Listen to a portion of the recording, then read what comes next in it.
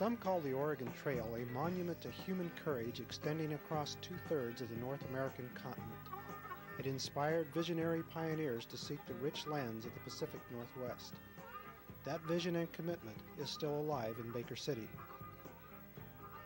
This spring, members from the community and their guests from around the Northwest celebrated the groundbreaking for the National Oregon Trail Interpretive Center located at Flagstaff Hill, a few miles from Baker City.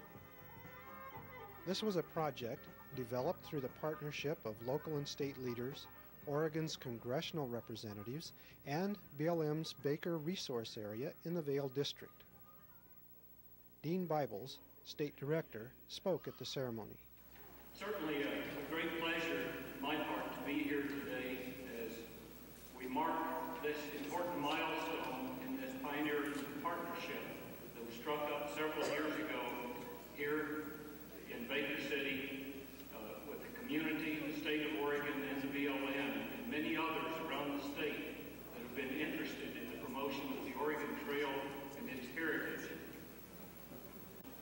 For the BLM, this center continues our efforts to meet the increasing demands of our citizens for the many and varied recreational opportunities on the nation's public lands. It is a visible symbol of our commitment to multiple use.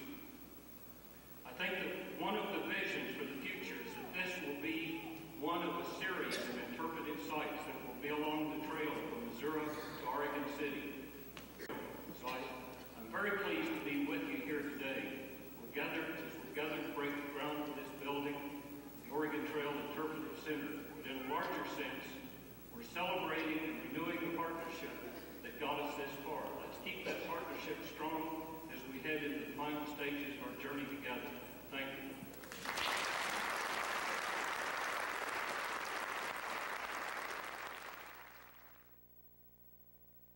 At Flagstaff Hill, former Governor Neil Goldschmidt and Governor Barbara Roberts cut the ribbon for the groundbreaking.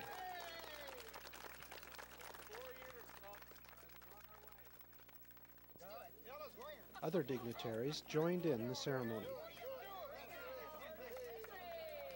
The next step is for us to complete construction. Construction is planned to proceed from now all the way through early May, late April of 1992. We have basically 1 year to complete the construction. And that includes both the site, the road, the building, as well as the interpretive displays and all the exhibitry that goes inside and outside the area.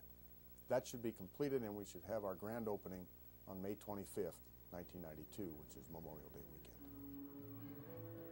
Today we also have, in conjunction with our groundbreaking ceremonies, a Wagons Hoe celebration. This is the second annual Wagons Hoe celebration.